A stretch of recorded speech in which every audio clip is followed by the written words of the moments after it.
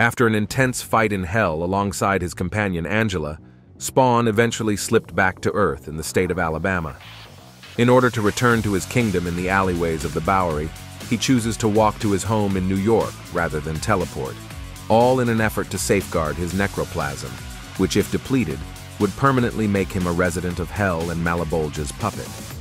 After being cared for by two siblings that live in an abusive household and has shown his gratitude the best way he knows, Spawn continues his journey back home. Unfortunately, he crosses paths with speeding trucks filled with members of the Ku Klux Klan. These individuals set fire to the home of Brad Armstrong, an African American. When Spawn offers assistance, his masked appearance raises suspicion.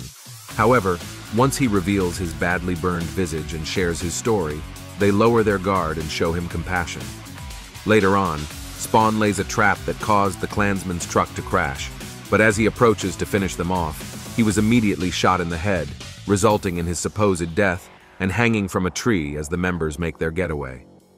The following day, Brad discovers Spawn hanging from the tree, and two of the members confront him, urging him to lower his weapon. Suddenly, Spawn revives and incapacitates them.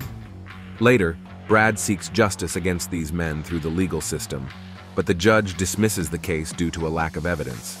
Spawn uncovers that the judge is not only a member, but is in fact the head of these lunatics.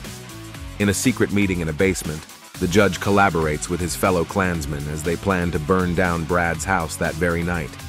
The judge volunteers to enter the house first, with the others following 10 minutes later. That night, Spawn lays a clever trap.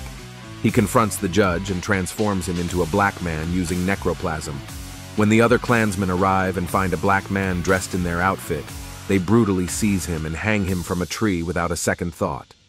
Spawn assures Brad that he has dealt with the judge and his cronies, and he won't be bothered by them anymore. With that, Spawn continues his journey back home. Thank you for watching.